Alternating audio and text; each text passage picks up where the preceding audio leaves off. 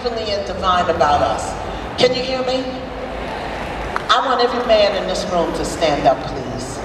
Every man in this room, please stand to you. Give them some love, ladies. Give them some love, ladies. Come on, give them some love. You are made of stardust, brothers. And that's not the kind of dust that's on the floor for people to just push around. I love you. I thank you for being here. Thank you. I'm gonna use this. They don't want us to know. They don't want us to remember that we are made of divine stuff. And it's not just a motivational speech that I'm offering you. I want to help you remember the truth of who you are. Please, we got to remember, because it's not turning out well for us out here. Things are looking a little wonderful. I'll call it wonderful. Because if I call it something else, the power of my words will come true. So I'm going to speak that thing that I want to see. I heard John Gray preach something a couple of weeks ago, and the Holy Spirit put it in my heart to share it with you. Not the way he preached it, but the way it landed in my soul. So I want to talk to you about some P's that I think we need to live through. John Gray preached it in Houston, and I'm going to teach it to you right here. The P of posture, position, perspective, and purpose. Posture, position, perspective, and purpose. First, I have to tell you about Calvin. Calvin is a caterpillar. He was a caterpillar. Yeah. His whole life was spent crawling around on his belly in the dirt. Some of us know what that's about. Calvin thought that's all there was available to him, for him, and that's all there was about him, because he had spent his entire life doing it, and everybody that he knew was doing the same thing. Who know what I'm talking about? Living in a certain condition, in a certain way, around certain people who do the same thing, and they teach you to think that it's normal. And it is normal if you're a caterpillar, that you can crawl around on your belly in the dirt. But that's not all you are. So one day, Calvin had an idea. He don't know where the idea came from. It just kind of fell upon him in his mind. And he was crawling around and he had this idea, and the idea was, damn, I got to do better. Just like that. Excuse me, little people. Damn, I got to do better. Because this crawling around on my belly, this is getting tired. Who know what I'm talking about? Because we all got our form of crawling, yeah? Some of us are crawling around in the dirt of corporate America. Some of us are crawling around in the dirt of unemployment. Some of us are crawling around in the dirt of being broken. Don't leave me out here by myself, New Orleans. So Calvin had this idea, damn, I got to do better. So he started slinking his way in his caterpillar-like behavior, nothing different, just like he had been doing every other day. And he got to the tree. He got to the foot of the tree. And when he looked up the tree, he said, I can't do that. I can't do that. Because he was so accustomed to doing things one way, until when it came the possibility and the opportunity to do it different, he convinced himself that he couldn't do it. But here's what Calvin had to learn. Your evolution, your change, your growth, your healing, it's not going to be horizontal, it's going to be vertical.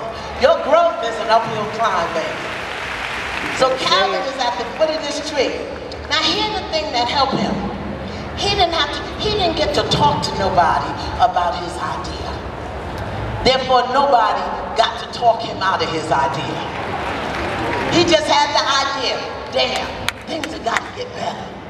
And then he didn't call nobody, he didn't tweet nobody, he didn't Facebook nobody, he didn't take nobody out for drinks. So he was alone in his head without interference.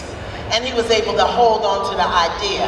How many of us know that very often when we face an uphill possibility, we call people who talk us into staying right down on our belly in the dirt? You better say it.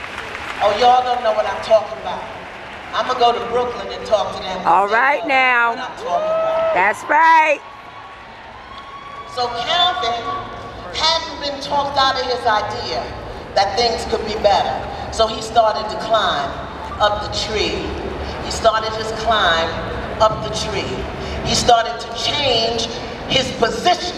He started to change his posture. And when he changed his position and his posture, he was going to change his perspective. He started climbing up the tree. And then when he got to as high as he could go, he looked out and he realized, oh my God, I've got to go out on a limb. Let me tell them over there, because y'all didn't get that.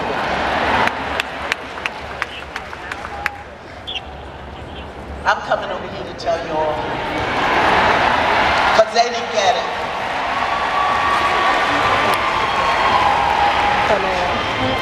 After he got to the top, he had to go out on a limb.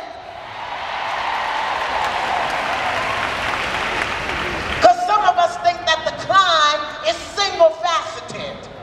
You get there and that's it. No. When he got to the top of the climb, to change his position, his posture, and his perspective, then he had to go out on a limb. We're talking about Calvin the caterpillar. Or some of y'all out there, I don't know. So he goes out on the limb.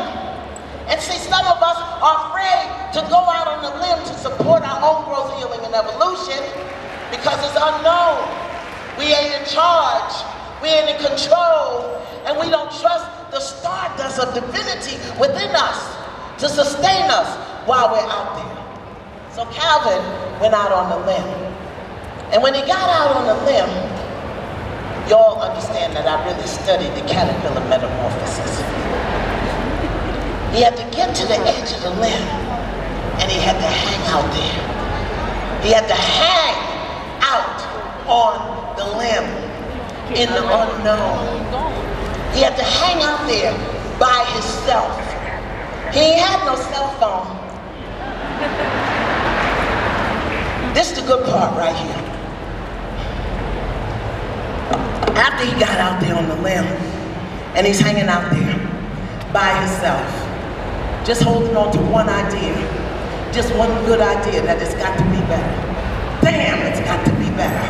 He don't know where it came from. He just followed it from inside of himself, step by step, up the tree, out on the limb, hanging there. And then all of a sudden, to his horrification, something strange started flowing out his butt.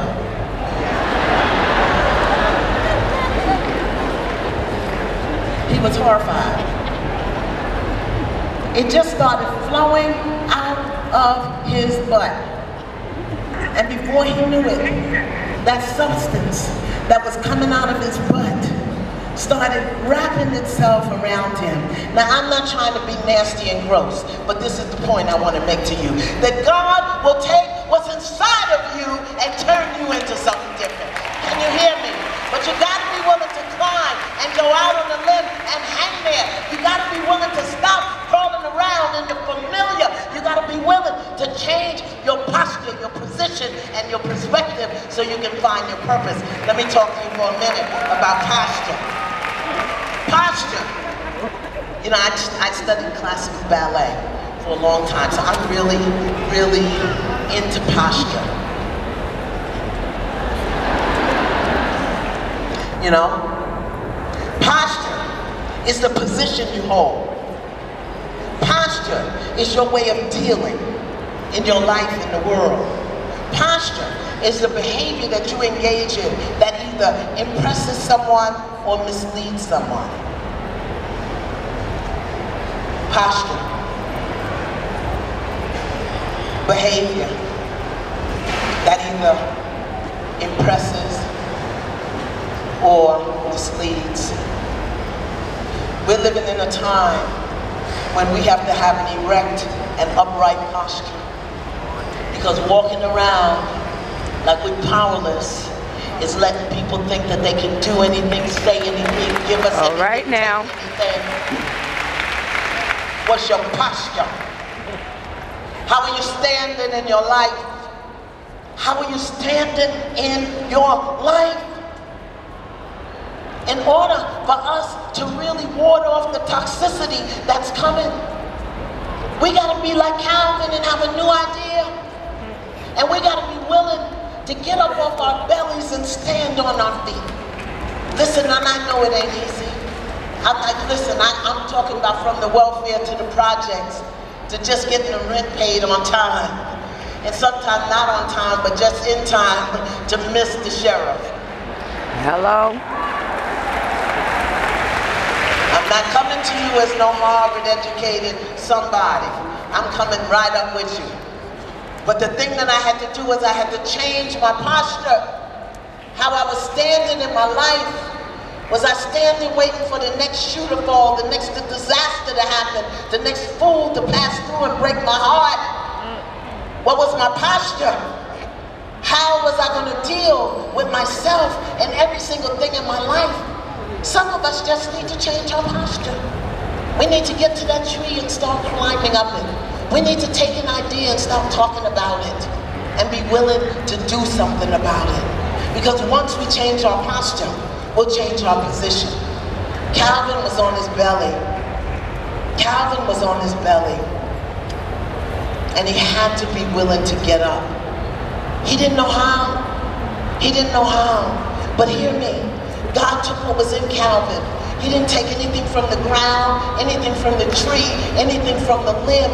He took what was in Calvin, pulled it right out his butt, and turned him into something new, a beautiful butterfly. Can you hear me? Can you hear me? What you need is in you. What you need is in you. It's in your lesson. It's in the divorce. It's in the breakdown. It's in the tragedy. It's in you. That thing, it's gonna crack you open. Who would you be without your hard times? We keep praying for the good times. But who would you be had you not learned how to make it on very little? How to get through by yourself? Who would you be had Boo-Boo not left you for Chiquita and force you to figure it out? Who would you be? That's what's coming out your butt. That stuff coming out your butt is gonna make you something different. It's gonna change your position. Where are you? Where are you in your mind? Where are you in your mind? Where are you in your heart? Where are you in your spirit? Where are you in your body? Where are you? I want to show you something I learned. I was playing with myself. Not like that.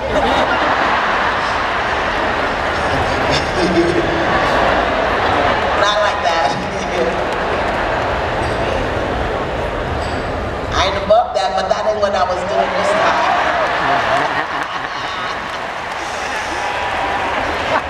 But I want to show you something I learned, right? Watch this.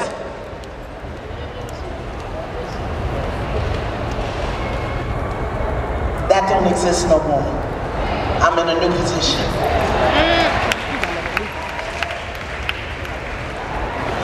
That don't exist no more. Yes. I'm in a new position. I ain't there. I'm here. So I get to be something different here. I get to pull it out my butt, wrap myself in it, and be something different. Or I'm gonna live like this. And so many of us live like this. We're in a dual position. The past and the present, or the present and the future, instead of just being here, right now. Step to the left and everything changes. The only thing that'll keep you where you were is your mouth and your mind. The only thing that will keep you where you were was your mouth and your mind. Take what happened over there, pull it out your butt and reinterpret it into something that you need over here. Don't keep playing that sad tune. Change your position and your posture. You're going to get up out on that limb. Let me tell you about Charlie.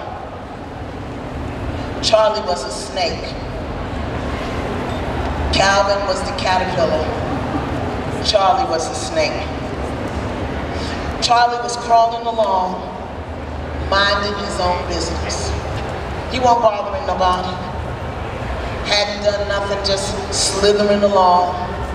And all of a sudden, his skin started falling off.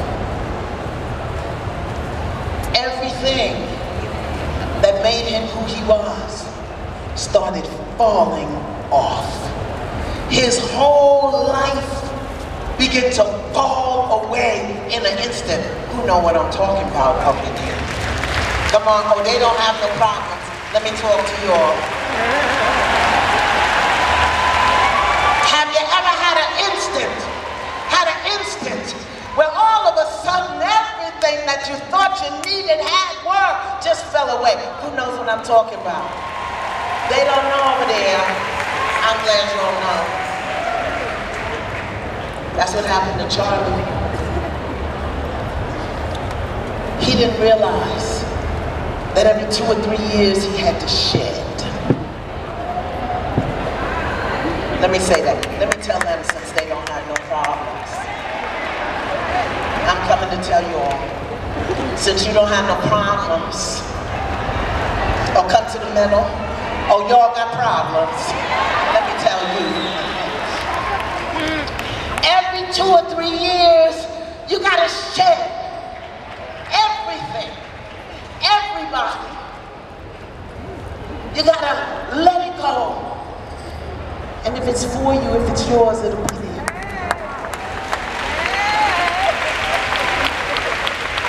But Charlie, he didn't panic. He didn't panic. He knew that this was a natural thing that was happening. So what Charlie did was he found him a secret place. And he crawled into the secret place. The deep, dark, secret place. So that he could go through the change in a sacred way instead of crawling and slithering around acting like everything was the way it used to be. Somebody come on. He went into a dark secret place because you know what? As soon as all of his skin came off, Charlie had another experience to deal with, and that was that he was blind. When you are shedding your old in preparation for the new, when you are changing your position and your posture, you're gonna be blind. You're not gonna be able to see. What used to work ain't gonna work, and that's what's gonna change your perspective. Can you hear me?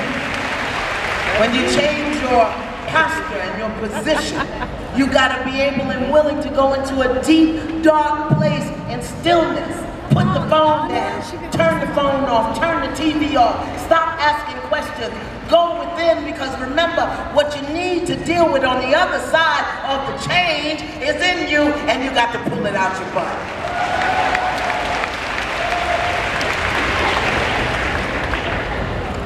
You're gonna be blind. You're gonna be blind when the change really starts to happen. And that's what's going to shift your perspective. And once your perspective shifts, you're going to see the purpose, not only of what you went through, but what you're going through, and who you are, and where you are. You're going to see it. It's going to come little by little by little, but it's going to require that you be willing to lay down your ego and what you think you know, and stop trying to convince people about how smart you are and how much you know. Just be willing to be blind, skinless, raw, vulnerable, so that you can learn. Can I tell you something? I think that's where we are now as a community. I think we are being shed of the things that we thought we needed. I think we're being shed of the things that who we thought we were. Because this thing that's going on out here that occupant in the White House, he don't mean you no good, because he don't mean himself no good. But here's the thing, it ain't about him, it's about you, boo. Can I tell you something? When he started with his shenanigans,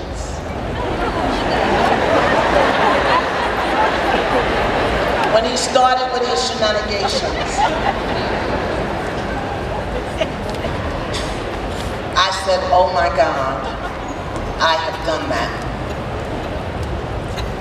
I have said foulness out of my mouth without thinking. Oh my God, I have said that. I have said ugly, mean, nasty, unkind things about people and then denied that I said it. Don't leave me out here by myself.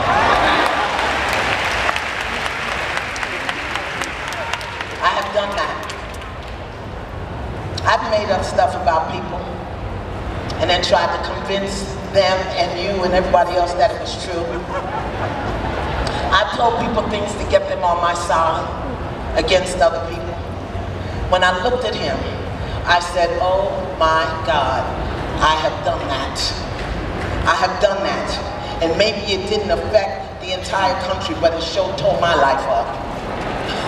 And it wasn't until I became willing to change my position, my posture, and my perspective that I was able to find a new purpose for my mind and my mouth and my body and my life and every gift that I had, everything that God had given me. I had to be willing to look at who I was. He's showing us who we are. He's showing us who we are in our relationships. He's showing us who we are with our money. He's showing us who we are with each other. He's showing us who we are. Don't be tricked into looking at him. It's coming out your butt. I asked you for permission. I asked you for permission. They're not going to tell you this. They're going to keep playing the news and making you think it's him. I want you to look at you and clean up your stuff. I want you to look at where you're being mean and nasty. I want you to look at it. I want you to look at how you're treating your partner, how you're treating your kids, how you're acting at work. Look at how this wonderful child of God, cleverly disguised as an idiot, behaves at work. I want you to look at how you behave at work. Can you hear me? I love you. I'm doing it with you. I'm doing it with you. I'm guarding my mouth. I'm changing my mind. I'm altering my position. I'm shifting my perspective. Because when I realized it about myself, I was shocked and horrified. Shocked and horrified. But what started to happen was I started to catch myself when I was doing it. When I was speaking without thinking. When I was being mean for no reason. Can you hear me? Can you oh, I see the arms is folded. She ain't talking about me.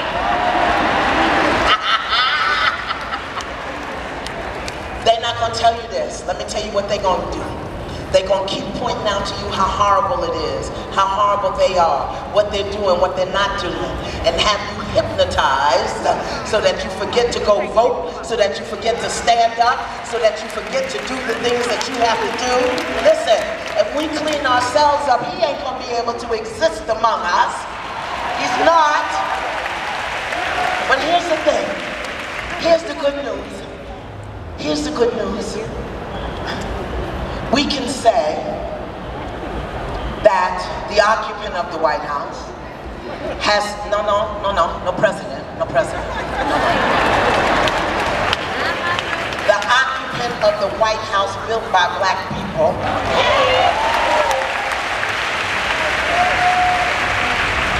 the occupant of the White House has cast some darkness upon us. But stars only shine in the darkness, baby. Stars only shine in the darkness. We can't complain about the darkness. We got to start shining. And the way we're going to do that is we're going to get clear about our position, our posture, our perspective, and our purpose. our position, our posture, our perspective, and our purpose about everything. What is your position on the way our children are being educated? What is your position? What is your position on the condition of elderly in our country? What is your position? What is on your position on the continual repetitive shooting of black bodies in the street by people who are paid to protect them? Really, what is your position? And it can't just be the 3 weeks while the news is covering it, because they're showing us what they want us to see. Those who control the images and words control the minds of the people. Those who control the images and words control the minds of the people. Those who control the images and words control the minds of the people. Those who control the images and words control the minds of the people. And if they control your mind, they will monitor your position, your posture, and your perspective. I ask you for permission. It's serious. It's serious. We can't just sit here anymore waiting for somebody to rise up and take us to the promised land. We got to pull it out our butt. Can you hear me?